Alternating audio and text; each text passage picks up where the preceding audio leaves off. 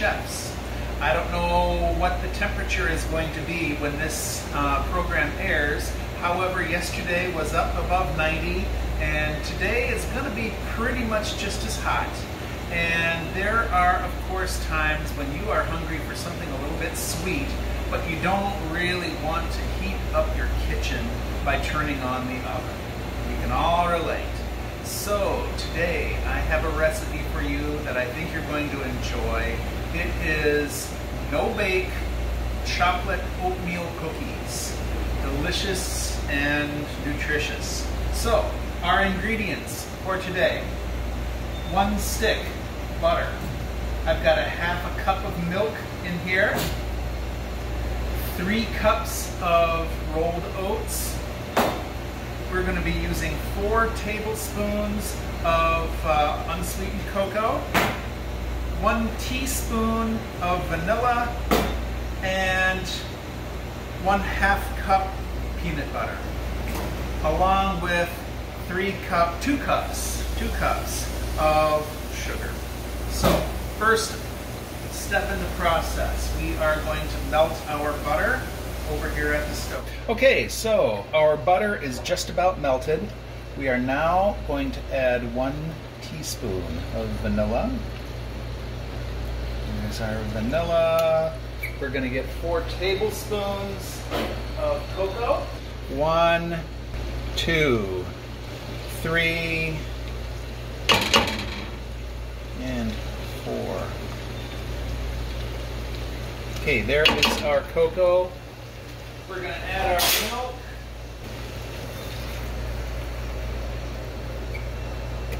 We are going to give it a little bit of a stir, and then we're going to add our peanut butter. Okay, our sauce that we have made up has begun to boil. It's begun to thicken. At this point, we are going to now put in our peanut butter. And we're going to get this peanut butter melted. And once the peanut butter is melted, we're going to begin to be ready to do... And I'm going to turn the heat off now, because that is plenty hot. And we just need this to continue melting. And then we are going to go ahead and add our oatmeal. Okay. Got our sugar going in here as well. This is turning into a nice, great, big, thick mixture here.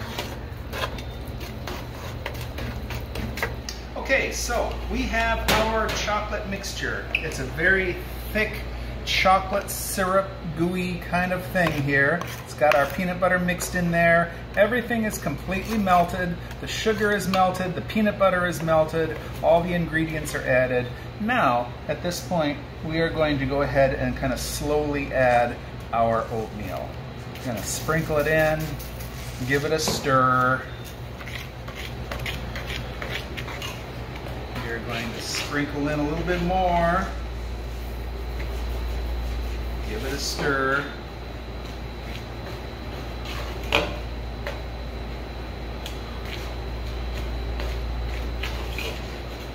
And let's get the last of the oatmeal in here.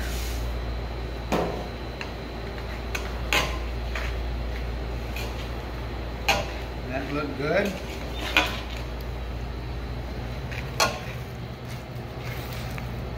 Everything is mixed, everything is melted, mixed, all put together. At this point, all we're going to do is just scoop it out in approximately walnut-sized portions. This is a little bit bigger than a walnut, but it's close enough. And we are going to put it on waxed paper.